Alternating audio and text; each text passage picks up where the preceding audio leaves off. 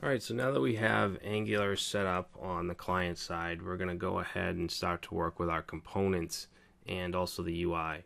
So let's open up our editor, and I'm going to go into Client and then App and App Component TS.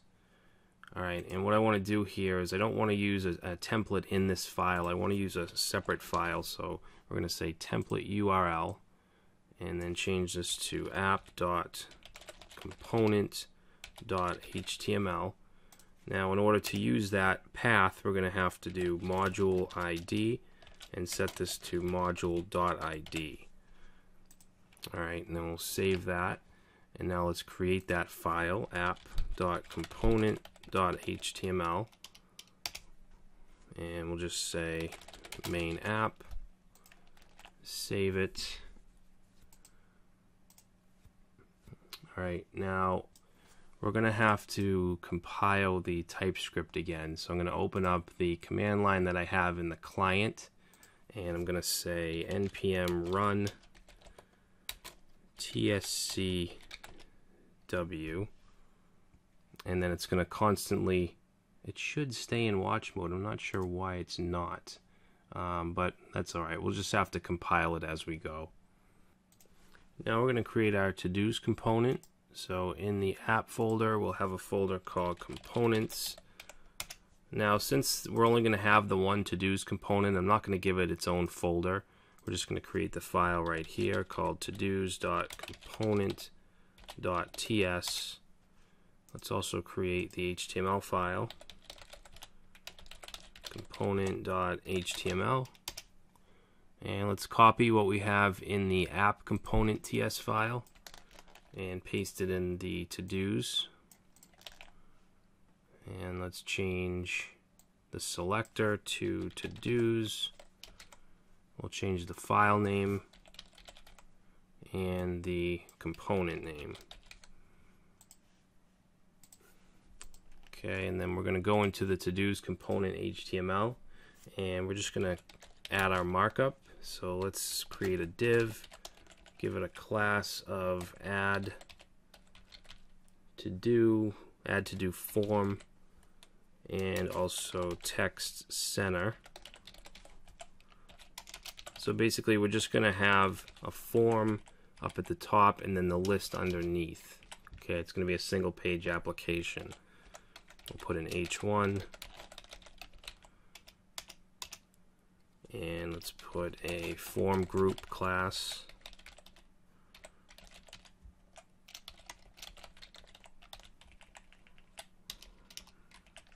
Alright, let's put an input with a class of form control.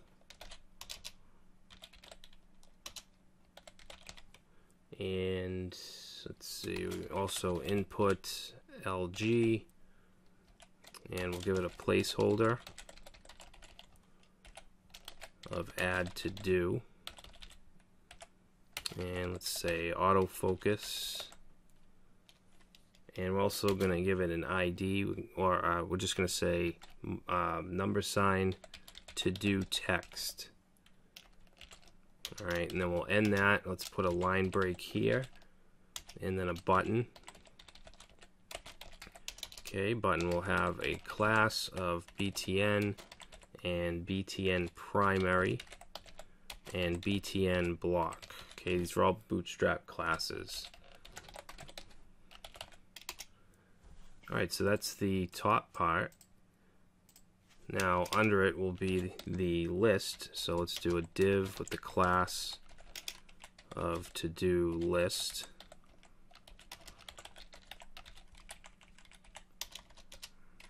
Okay, and in here let's do, let's see, we're going to have a 1-column div, and it'll have a checkbox, and then we'll have a 7-column div which will have the to-do name, and then a 4-column div with the buttons. Alright, so let's go ahead and put div class call md1.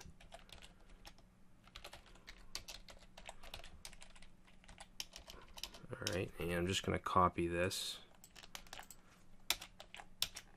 Okay, and this one will be 7, and then this one will be 4. Alright, so in the 1, let's put a checkbox, which will be an input with the type of checkbox. And we'll put in here some to do. Okay, because we're not actually fetching them yet. This is just the UI. And then in here, we're going to have a couple buttons. I'm actually going to give this a class of btns as well. And then let's do input type equals button.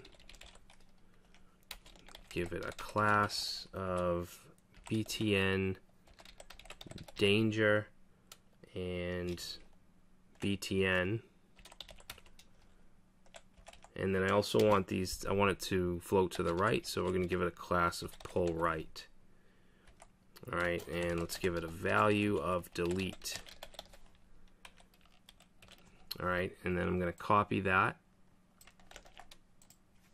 And then we want the edit button, so we're going to change button danger to button default, and the value to edit.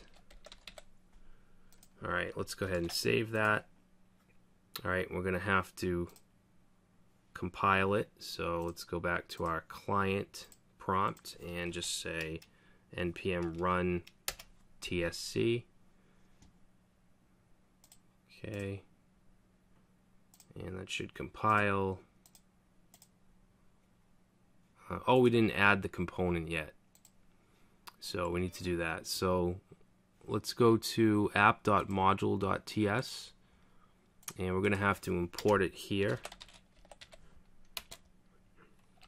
So we'll say import Todos component, and that'll be from the components folder /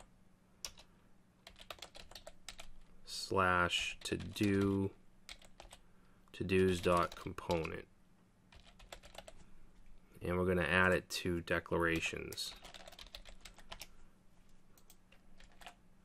Okay, and now let's go into our app component HTML, and I want to have a nav bar here, so I'm going to go to get bootstrap, getting started, examples, and then the starter template. Alright, and then we'll just grab from the source code, we'll grab nav.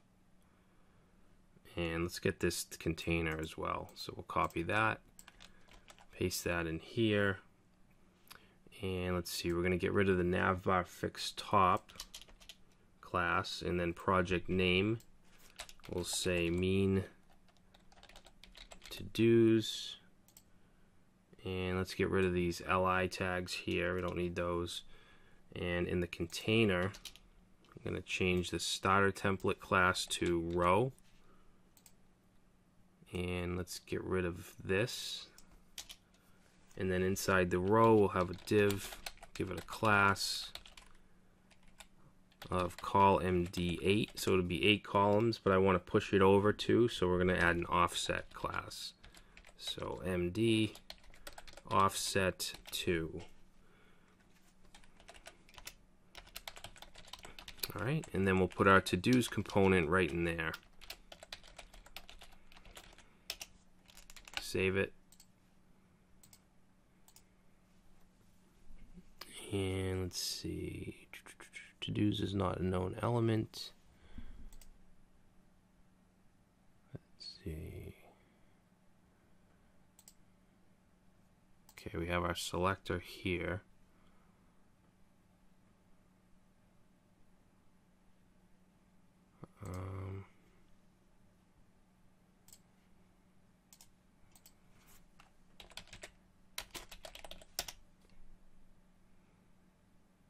Alright, so instead of running npm run tsc, I just ran npm start. And let's go back to localhost 3000, and there we go. Alright, so we ran npm start, and now that'll watch it. Because for some reason the tsc-w isn't watching it. It's not keeping it going, and I don't want to have to keep compiling it. So we just ran npm start from the client. So we now have our interface, we have our input, we have the create button, and then we have our list. All right, now in the next video, we're going to start to work with the API, and we're going to fetch the to-dos from the database and display them in our application.